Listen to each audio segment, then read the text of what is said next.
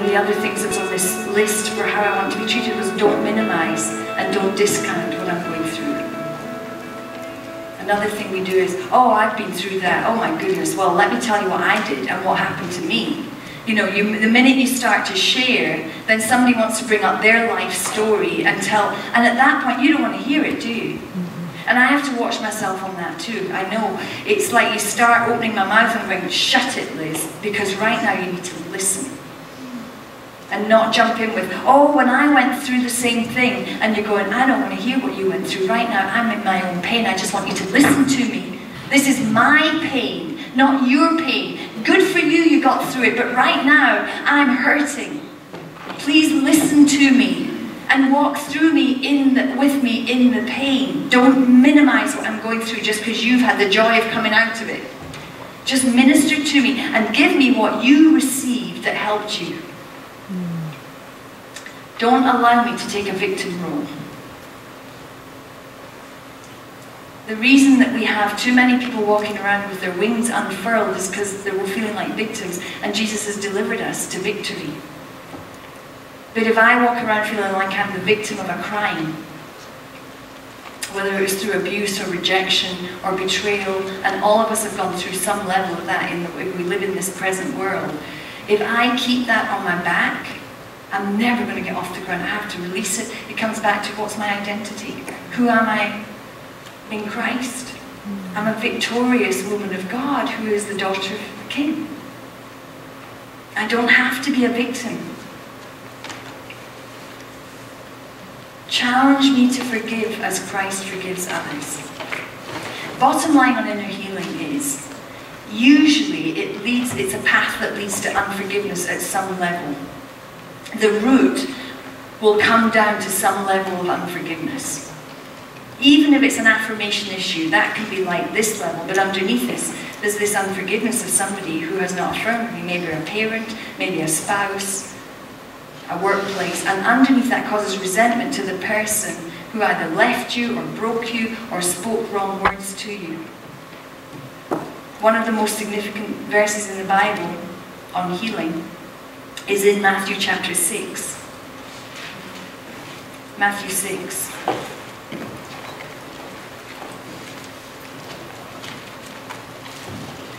And it follows the Lord's Prayer. Verse 14, for if you forgive men their trespasses, your heavenly Father will also forgive you. Verse 15, but if you do not forgive men their trespasses, neither will your Father forgive you your trespasses. That is a verse that when you share with people, when I first read it, I was like, wow, I don't think I've read that. You read the Lord's Prayer and then stop.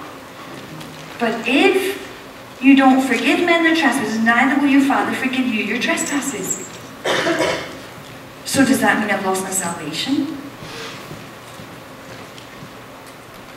Now I know those of you who have been through the teaching on forgiveness that we've done, you know that's not what it means. But you have to look at the parable of the wicked servant in Matthew 18, who, remember, he was forgiven much, like $6 million of debt. And then he goes down and he punishes a servant, a lower servant, for $10 of debt. And the king comes along and he says, you wicked person, you've been forgiven so much and you couldn't forgive your servant $10? You will be in torment. You'll be put in prison and torment. And I believe that when we look at that, what it's saying is that if I'm not forgiving another person, I'm going to live in torment. It's like Paul said, hand the sinning brother over to Satan to be corrected. That's a strong term.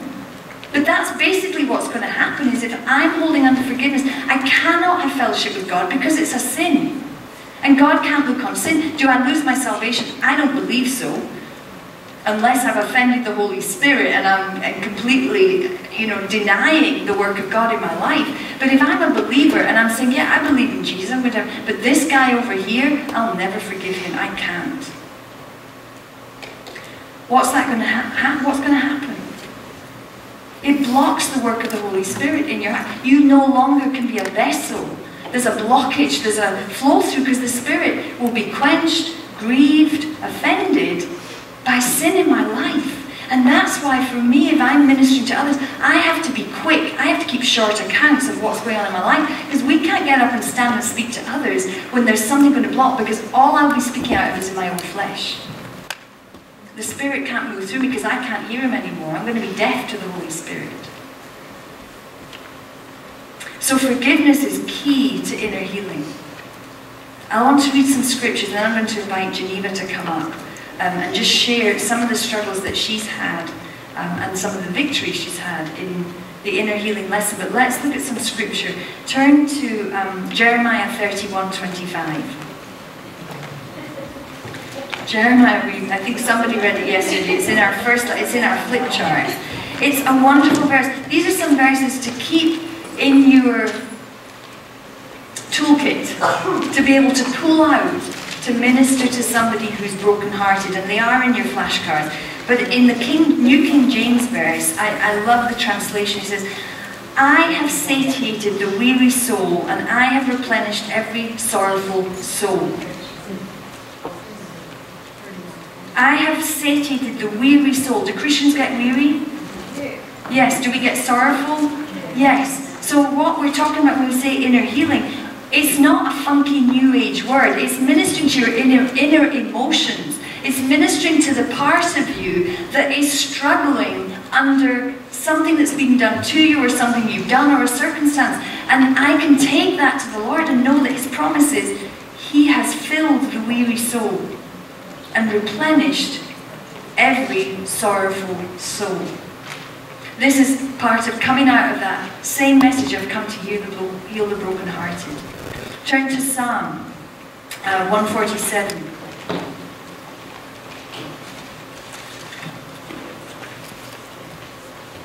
Psalm 147.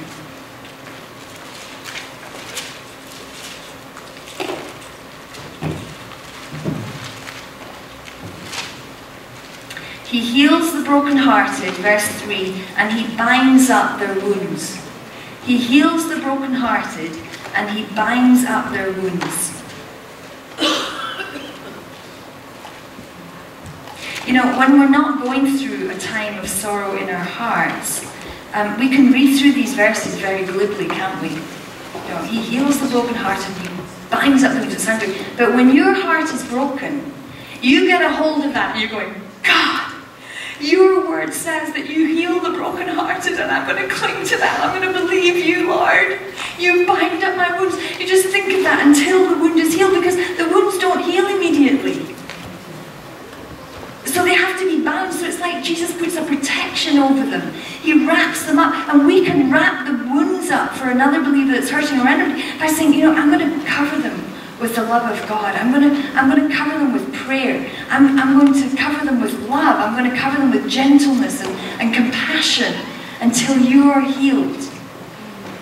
We become ministers of healing when we can be someone who can go and help be Jesus to somebody by binding their wounds up for them until the Lord finishes His work of healing their heart. When I was doing, and I want to share this as an example of how you do inner healing. When I was first involved in going to India, at the very beginning, there was a gentleman who came to stay with me. His name was Ray Iker. It was a miraculous meeting. He'd been the director of ministry in India, Operation Mobilization, the largest ministry in India. And he'd left that ministry after 17 years to work for LL, which is a ministry based in the UK, which deals in inner healing and deliverance. And somebody connected him to me, and he came and stayed at my house. And I have to say that I was like, you know, inner healing, deliverance. I didn't come out of that church background. It's a bit weird. You know, I hope there's nothing too spooky about this. But it was the greatest lesson, and God gave me that man and his tools and his teaching to help me bring to you a message of inner healing that you could share with women all over the world. And what he brought me was this carrot diagram. It was, and this. And it was so simple, and he talked about forgiveness. He sat in my front room with 5 or 6 women, and he just talked through his own story. And he'd been in ministry for 17 years as a national director, thousands of staff. And he said, Liz, men would come over from other parts of Europe for meetings to India, and we'd all gather together, and we'd have our leadership meetings, and we'd pat each other. How are you doing, brother? Oh, great, brother. How's it going? Oh, great. How's the ministry going? Oh, it's growing. We're planting churches, and there's all the celebratory stuff, and all the success. It's all good. He said, I would go home, and my family's life was miserable. Miserable. He said, I had a spirit of lust and a spirit of anger, and I hurt my wife and I hurt my children. But I was out there, yeah, brother, everything's good. So I don't know what happened that changed his background, but he left and he went to receive ministry from LL up in the Lake District in the UK, and he was there for 9 weeks. And the Lord, through that time, uncovered things in his heart that had never been dealt with. He was adopted, rejected as a child in India, born to a British woman and a German soldier, and put into adoption, and never touched before he was born, and never touched after he was born, rather, for 4 days. So there was a bonding that never happened, a nurturing that never happened right there. And then growing up with the spirit of adoption on him, rejection by his initial parents, it had never been dealt with. Now, he was a believer, he was a missionary, he was leading a ministry. But he had wounds that he didn't even know he had, and it was causing anger and lustful spirits. See, there is a demonic element involved that we don't understand. Satan is very much alive, and he has power if we let him have power. We have to understand that the blood of Jesus defeats Satan's power. That's why it's so important that we start with the blood. I have to understand, if I'm ministering to somebody else, and even for my own life, there is power in the blood to defeat those things. But while I don't even know that those lassos that go out, those spirits that come out, we open doorways and give Satan permission, and his demons, his enemy. We give him a permission to take areas of our life, stronghold, often because we don't even understand that when a wound comes, the way of dealing with it in a healthy way is bring it to the cross, let Jesus heal, forgive, be forgiven, and go through that process with the Holy Spirit. The danger is if I don't do that, it lays dormant and it festers, and it's an open door for the enemy to come in through his spirit, through my flesh, anger, bitterness, resentment, because that's in me, that's my nature, that's in me. If the Holy Spirit isn't controlling that, and I'm allowing the blood of Jesus to have defeated it, this is the difference between does God do it or do I do it? God has done it. Jesus has done the work. I have to receive it and live in it. So inner healing is a matter of, am I going to believe it by faith, receive it, and walk in it? The thoughts of my mind will keep me in the bondage. And either the Holy Spirit's going to reveal something that you didn't know, which is a lie, or it's an unknown, we're in ignorance, and you go, wow, that's why I'm doing that all the time. That's what's been in my heart all this time. Now I know why I've felt like I'm less than. That's what Joella was talking about. Years, didn't really understand why she was never feeling good enough, feeling this shame every time she went into church, can't open her mouth, because what if people really know what I'm like? When the truth was revealed to her, which was a very simple truth, that you're believing a lie. 45 years of believing a lie. In 1 second she was free. It wasn't a hands on her, push her over, fall down. It wasn't that kind of boom, the Spirit. It was the revelation of the truth. When the truth comes, it will set you free. Where the Spirit of the Lord is, there is freedom. If you abide in my word, you will know the truth, and the truth will set you free. That's why we need to know the word, to bring the truth to women. But if the Holy Spirit's not involved, if all you give them is the truth, the dry truth, and their spirit isn't accepting it, they won't have the healing. Jesus said, are you willing to be healed? I have to have a willing heart. I have to want to be healed. Let's turn to Matthew 9. Matthew chapter 9.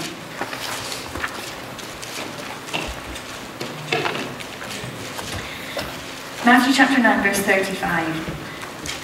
Jesus went about all the cities and villages, teaching in their synagogues, preaching the gospel of the kingdom, and healing every sickness and every disease among the people.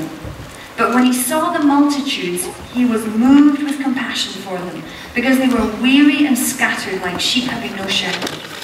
Then he said to his disciples, "The harvest truly is plentiful, but the laborers are few. Therefore pray the Lord of the harvest will send out laborers into his harvest." Jesus was going to leave. Right now he's walking around and he's casting out demons, he's healing the sick, he's bringing the good news of the gospel, he's healing the brokenhearted, but he's going to be going. And he's leaving the workers to do the work. And he said, "Greater things will you do than I did." And how is he going to do that? He calls his 12 disciples to them, and he gave them power. He gave them power over unclean spirits to cast them out and to heal all kinds of sickness and all kinds of disease. He gave them power. God wants to give us power. He's given it. When we're born again, we receive his Holy Spirit, his power comes in. But if I don't believe in the power, if I don't even know I have the power, I think Shelley said she was raised in a church, talked about the Holy Spirit all the time, no idea there was power. Comfort, guidance, power to deliver people, power to be bold, power to call it what it is and name it, and see people set free. You want to minister to others, you have to break the fear. Because Jesus didn't give us the spirit of fear. Fear brings torment. Perfect love casts out fear. So where does the inner healing start? It being an inner healing ministry? It starts with intimacy with the Holy Spirit. 1 John 4:18. Perfect love casts out fear. When I am in a place of fear, I have to tell myself, okay, Lord, I got to get back to your perfect love because I'm not walking in it right now. I was having some of that last night. Okay, Lord, your love is perfect. You're not going to let me drown. You're going to let me fall. Help me. This is a hard session to teach. Because the enemy doesn't want this stuff to go out. He doesn't want you to receive it. He doesn't want me to be able to present it in a way that will help you. You have to pray before you bring healing to people in their hearts. Because when the enemy knows you're healed, he hates what's going to happen, which is this. Because your depression turns to joy. And you start dancing like Joella did. And like many of you have received. And he doesn't want you leaving here and bringing other women to freedom and joy. Where is your joy quota? It's another great question to ask a woman. Ask yourself that. Do I have joy? Do you have the joy bells ringing down in your heart? The joy of the Lord is my strength. So if somebody doesn't have joy, that's a good indication there's some pain going on in there, that they need released from something that is so deeply wounded, it needs healed. And sometimes we can choose to keep carrying things on our backs, like the caterpillar skin or the cocoon skin that Jesus is saying, I took that away years ago. You're still living in the past. You're still living with a victim mentality. You're still living with the pain and the wounding. But I've healed that. God is not confined to time and space. He is the healer today, and he can heal the memories. What you are today is not who you were in the past, and you're not defined by your past. You're the daughter of the King, and that's the message that we want to bring to people. Jesus went out and he had compassion on the multitudes because he saw that they were weary and they were scattered, running around like lost sheep. And to solve the problem, he gave his disciples power. And he's given us power. But we have to believe it. Do I believe that he's given me power to help others? This dancing butterfly reminds me of Sherry's favourite verse, which is in Psalm 30. Geneva, could you make your way up here? Thank you. Psalm 30. How do we even begin to help people with inner healing, or how do I help myself? Verse 2, Lord, I cried out to you and you healed me. That's the first step. Cry out to him. Confess that you have a need. Acknowledge that you're in a mess. There is something very healing and cleansing about getting on your own and venting to the Lord, right? Sometimes you don't need a room of people. My deepest pain and agony has not been called out to anybody, and I can guarantee that there's many of you in this room that your deepest pain, you cry out alone in your room. It's the tears that you cry in your car, or in your bedroom, or in your closet, where you're trying not to let the neighbours hear through the wall, and you're stuffing things up against it, or stuffing something in your mouth because you're crying so hard. Those are the tears that nobody sees, but God sees them. And I believe when you allow that to happen, when you let that flow come, and as Shelley suggested, you're just pouring it out to Him. And say, God, heal me. It's belief comes into play. It's like, I've got to confess it again and say, God, I'm hurting. This hurt me. That person hurt me. That person betrayed me. That person offended me. That person rejected me again and again. And some of you are living it on a daily basis. It hurts to walk through this. This isn't easy. But I've got to pick up my cross and carry it daily.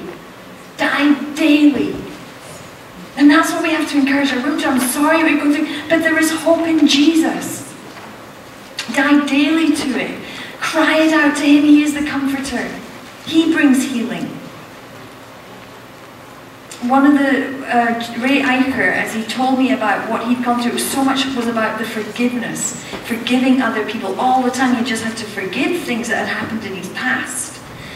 But as he shared that message, there was a lady, a friend of mine was in that room. She left that night and she called me, she said, I need to see that guy. She'd been a believer for many years, a friend of mine, who was a believer who lived as a victim. She was always complaining about her husband, always complaining about her circumstances, blamed him for where he moved her to, blamed her. Oh, I mean, always lovely Christian, but sometimes it was just like, oh my goodness, this poor man, he gets blamed for everything.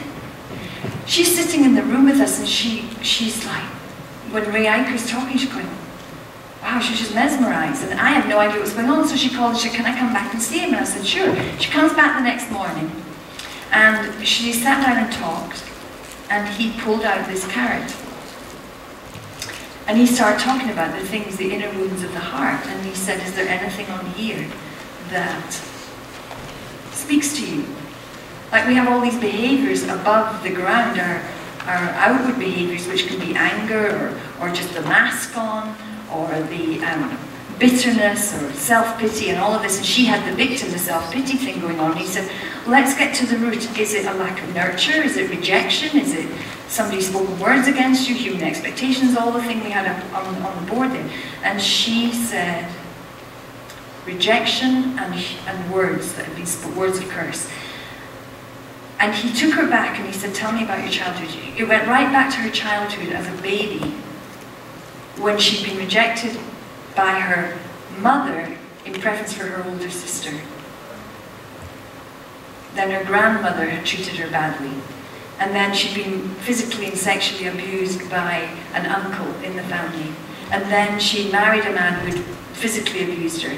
And then, I mean, it just went on and on and on. So this lovely man that she's now married to, he was getting a whole lot.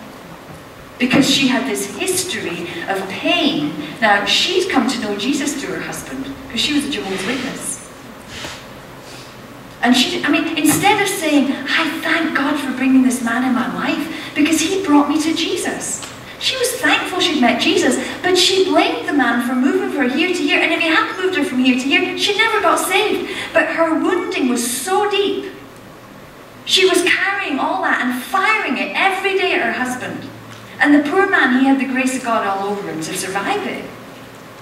But as Ray Iker walked her through that, she had to not ignore the pain or the bad that was done to her. We were able to weep with her over that. We cried with her over her pain. We didn't say, well, get over it. We wept with her and said, I said, I am sorry. He said, God saw that pain. But you know, He wants you to confess unforgiveness and resentment towards your mother, towards your grandmother, towards your ex-husband, towards them. She starts confessing it, just as simple. What I saw happening was, it was like watching what Jesus did at the tomb with Lazarus. He told those that were standing near, He said, roll the stone away. And our call is, remove the stones. Help women to see what the stone is in front of their life. And then you invite Jesus to bring them out from death to life. And then he said, when Lazarus came out of the grave, now take off the bondages, take off the wounds. We come along as disciples like this Good Samaritan, pour oil on the wounds. Take off the bandages, take off the blindness from their eyes. Give them the word of God, love on them, pray with them. That's what you are, that's a ministry of healing. It's like just stand by the grave with them. They're in the grave in some level of that death cocoon. And you need to bring them to Jesus, and he's the one that's going to tell you what to do. He's going to tell you when to remove the stone or which stone to remove. He's going to tell you which bondage to take off. And he's then going to say, come forward. And you're not even going to see it because it's the Holy Spirit in them. I have sat with women, some of you in this room, where I've been terrified. I've been like, what am I doing? I'm praying with this woman, I'm listening to her, and I'm asking her questions just as the Holy Spirit tells me. I don't have a script. I'm just listening and saying, okay, tell me about this. Well, what about that? And it can sound to me like I'm being judgmental or I'm prodding too much. And then out it'll come. It's like opening up the grave and dead bones are coming out. And as they come out, it's like aha light bulbs are going on all over. Wow. And another level of freedom comes. And it may not be the whole freedom, because if you've gone through lots and lots of layers of pain, there may be a lot of unraveling to do to bring you to freedom. But God wants us wholly freed, and that's why that verse, glory to glory, means so much, because he's taken us ever more to transform us into his image, because really what this is all about is he is looking for those who will be conformed to him. It's the death of the old man, and it's living in the new. It's that simple. Paul says, I pray for you, in Thessalonians 1, Verse 5:23, I pray for that you will be complete in spirit, soul, and body. And when he says that healing is not in the Bible, I would say take them to Isaiah 61, Luke chapter 4, 1 Thessalonians 5:23. I pray for you to be complete in spirit, soul, and body. Your soul, what's the soul made up of? Mind, emotions, and your will. The healing of the mind and the heart will only happen when you exercise your will, because God gave us a free choice. He gave us a will. I can choose if I want to be healed or not. That's where the victim mentality has to be challenged. It doesn't matter how much you've been through, it doesn't matter what pain. There is a way out, but you have to be willing to let go of hanging on to resentment, bitterness, anger, shame, fear, whatever it is. And say, okay, Lord, I'm going to trust you by a choice of my will.